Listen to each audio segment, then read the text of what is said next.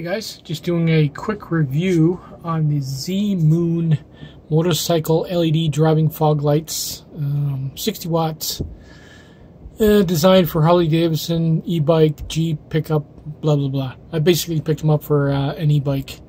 The yellow, the light, the way it's set up here with their picture here, is pretty accurate. I tested it in the basement, and it's about a car's length width of light. Very bright too.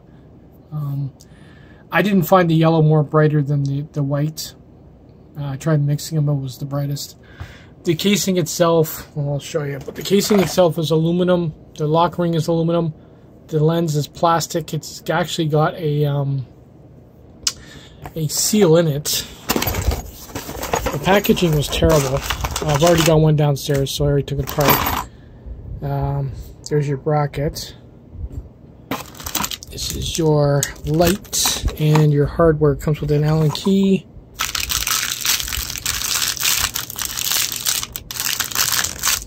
Let's see if I can get this thing open.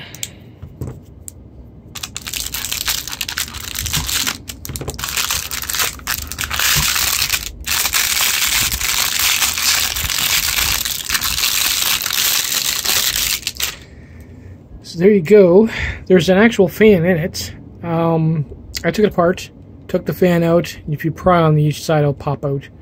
There's a board in there with a bunch of epoxy holding the board, and that's your DC inverter, because I think it takes up to 30 volts, 9 volts to 30 volts, and it's got the DC inverter for the LED itself. It's, like I said, two color. It's white, bright white, and yellow. The fan is not potted. When I took it out, you can see bare PCB on the back. So, you know, even if it does fail, the heat sink on the outside is enough to cool the LED, especially if you're moving at the vehicle's in motion. This is just, you know, it's cool that it works, but admitting you have one rainstorm on the vehicle, this gets wet, it's going to just short, and that'll be the end of that fan. Hopefully it doesn't short out the board in there and then kill the light. That is yet to be seen when I use it. But they're nice and bright. Definitely 60 watt. There's your wire in there. Your ground. And I believe red is white and yellow is yellow. I could be wrong. Could be the other way around. But build quality for the price is pretty good. Would have been better. Oh, I'll show you the seal. It would have been better if one sec. It would have been better if it had a glass lens versus plastic.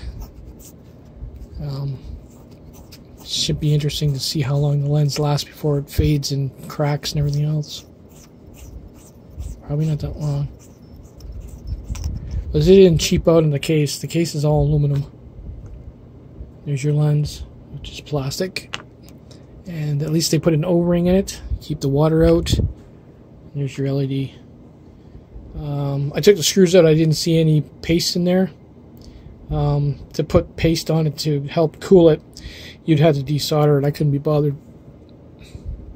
I'm sure it's fine. Like I said, it gets pretty warm, but not so warm that it'll fry. I don't think the fan really does that much of anything.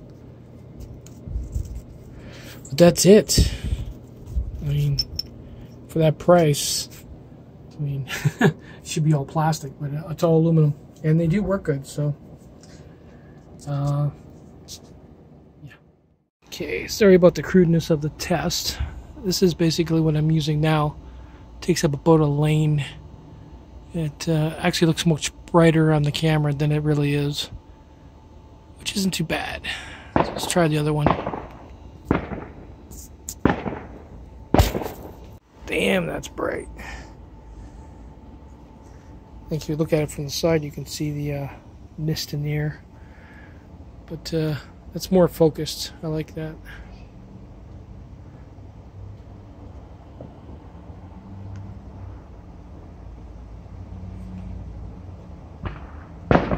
More narrow beam. That's where it's at. Let's try the yellow and see what it looks like. Here's the yellow. I kind of like the yellow better.